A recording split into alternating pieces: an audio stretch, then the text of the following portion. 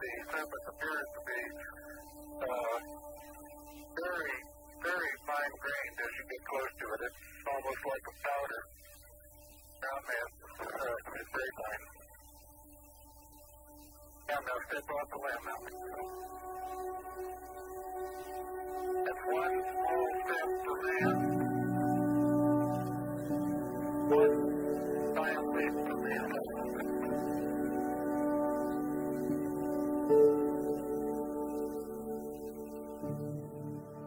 Our project started with trying to recreate a sculpture of a lunar crater, and we were recreating a sculpture of a lunar crater that was then turned into a photograph, and people believed that it was actually a photo of the moon. And so from that starting point we've evolved and are currently still looking at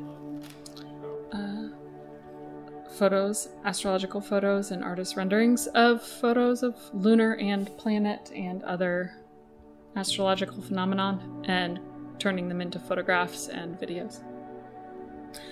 So one hope is that people will look at them and discover that they're not the thing that they think they're looking at, and perhaps when they look at other photographs be just as suspicious or questioning of the thing that they think that they're looking at.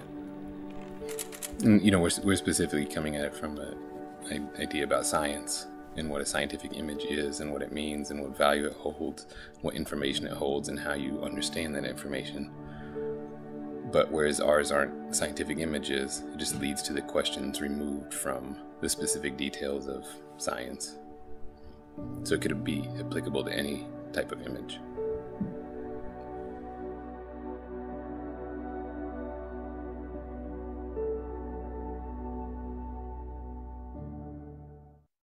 Have you really thought about what it would take to fake a moon landing?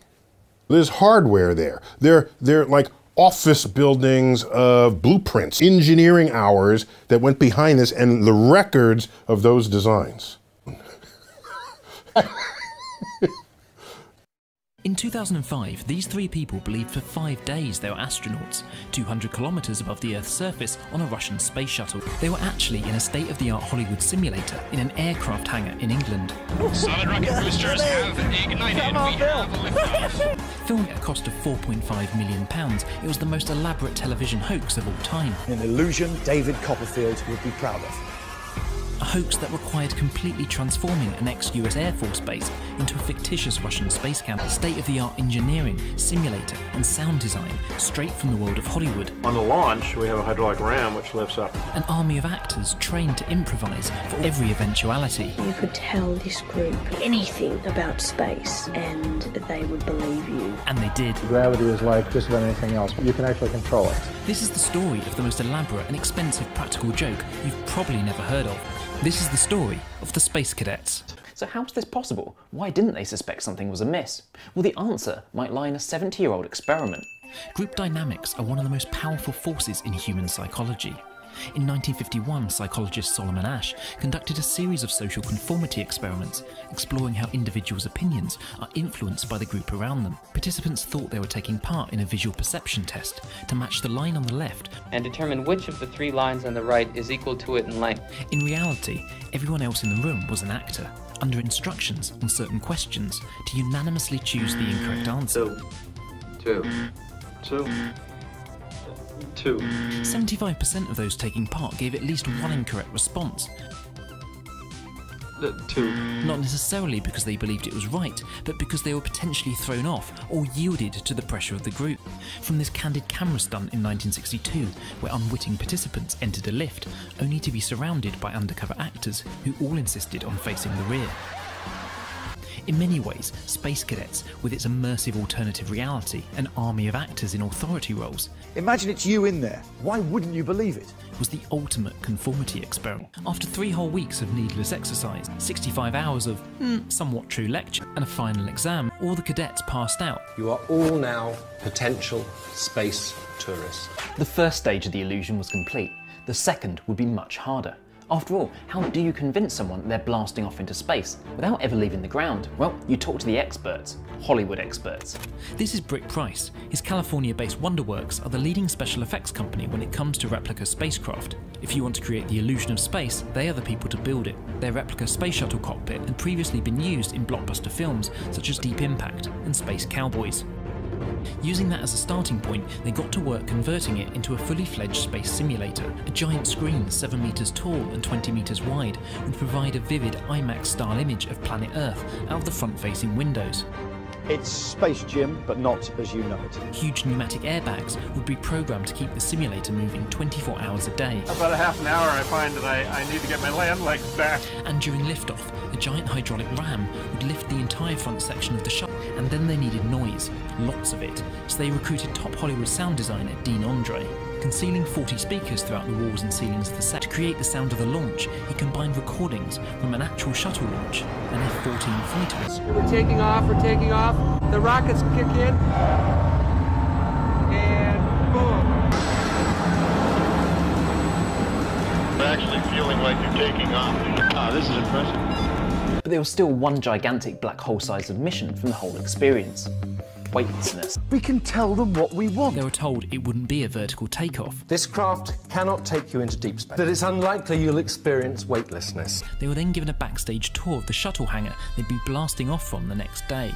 Oh my god! More smoke and mirrors, in this case literally to disguise the fact there wasn't actually a real spacecraft for them to see, making do with a hastily assembled nose cone and some movie magic special effects. The first 4 British astronauts in space. 3, 2, 1, Oh my god, 0. Solid rocket boosters have ignited. We have The launch astonishingly went as planned. We're doing 28,000 kilometers per hour right now. This is amazing. This is amazing. We are going so fast. And while their bodies weren't experiencing the G-force you'd expect if you're actually launching into space, No G-force, so you didn't sort of like kind of just sit back like that. Feels like we're still on the ground. When Drew says, right, we're in space now, I was like, what? they were quickly pushed to the back of their minds with this incredible moment where the view out of the cockpit was revealed and the cadets looked down at what they thought was the curvature of the Earth for the first time. It's absolutely amazing. We've just seen the Earth. Like, I can't even believe I'm saying that sentence. We're just so happy. The challenge was, having made 3 members of the public genuinely believe they're in space, where do you go from there? I kind of feel like it's not real. Are we actually in space? But how would the cadets on board fare when it was revealed their historical accomplishment was just a big and expensive joke? Hello there, Billy, Kerry, Paul. A tape played back to them in the capsule their own suspicions, Everything feels a bit caravan-y. to give them one last chance to work it out for themselves. We could just be in a simulator at the moment. I knew it! Oh my god, how heartbreaking. I knew it! It's time to come home. What? Meanwhile, stagehands transported the pod into the studio before the doors were finally flung open. It's fair to say their initial reactions made for slightly uncomfortable viewing at the time. I'm a little bit, like, broken-hearted. You're not actually in Russia at all. That's the big thing. You're in England. You've actually gone through things that we'll never experience here. You've known what it's like to believe you're looking at the Earth. I'll never have that. For me, one of the joys of television is one of the few mediums where budget, ambition, scale, spectacle can all come together, not necessarily to change the world, but to launch someone into fictional space. And that's kind of sad. If you wanted to fake the moon landing, you would have to fake all of these documents. And it just seems to me it's way easier to just go to the moon. Has anyone considered that? Just go to the moon. That's easier than faking all of this.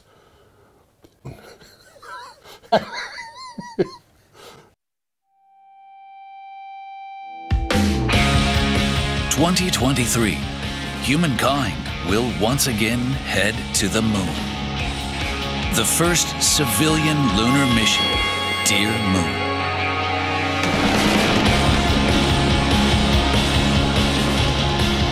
This mission will be spearheaded by Japanese entrepreneur Yusaku Maezawa.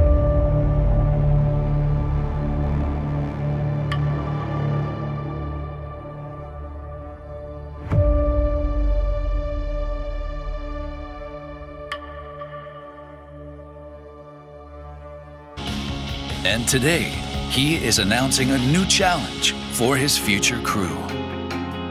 はい、皆さんこんにちは。ディアームーンプロジェクトの主催者であります MG こと前澤友作です。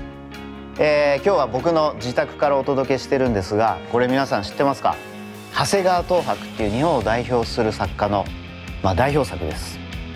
今日は約2年ぶりになりますけれども、ディアームーンプロジェクトで大きな発表があります。結論から言います。同乗者を募集します。8名、世界中から今回募集します。全員でおそらく10名から12名の旅になるんですけれども、そのうちのなんと8名を募集しちゃおうじゃないかという発表です。今から2年後、2023年中を予定してます。で、ご存知の通りスペース X 社の現在開発中のスターシップっていうロケットに乗って行くことになります。で、月に行くまで3日間で、月の裏側を通って戻ってくるのに3日間。費用は僕が全部出します。もうチケットは全部買ってますし、もう貸し切りの船になりますんで、そこに10人から12人乗っていくことになりますけど、みんなで楽しい旅にしたいなと思います。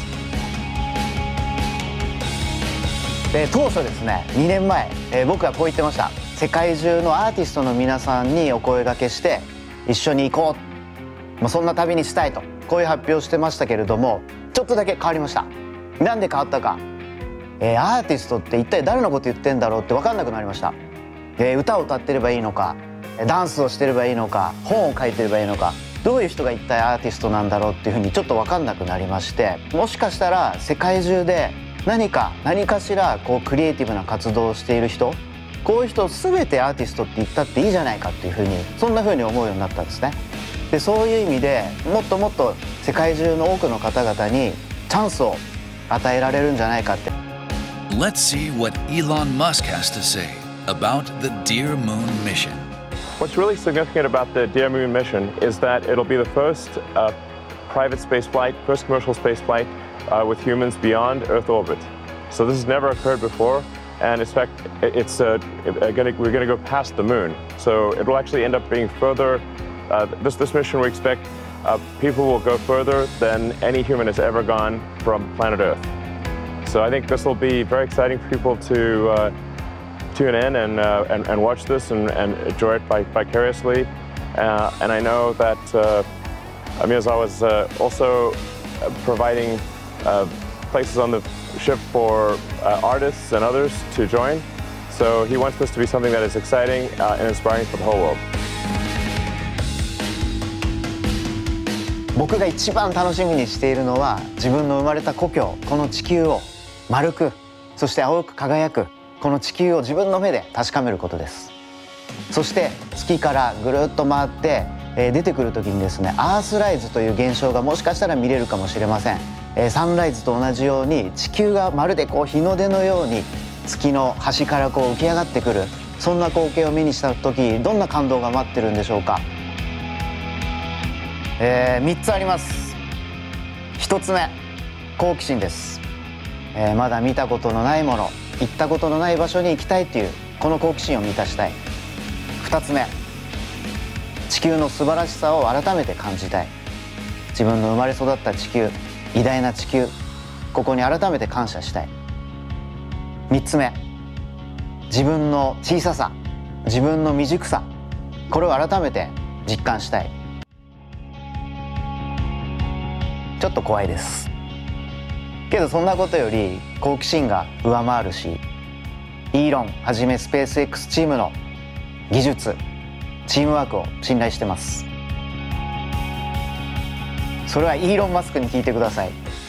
Yes, I'm highly confident that we will have reached orbit many times with Starship before 2023, and that it will be safe enough for human transport by 2023. It's looking very, very promising. Yeah, I think for sure anyone who is interested in joining on this mission, I think they'll love it. This will be historic and I think very fun and interesting and inspiring and exciting. Great. 多様な方々からの応募をお待ちしています。今どんなことをしていても構いません。自分が何か人や社会の役に立ちたいんだ、自分のクリエイティブな活動を何か大きく飛躍させたいんだ、そう思う方は、どしどしご応募ください。ありがとうございました。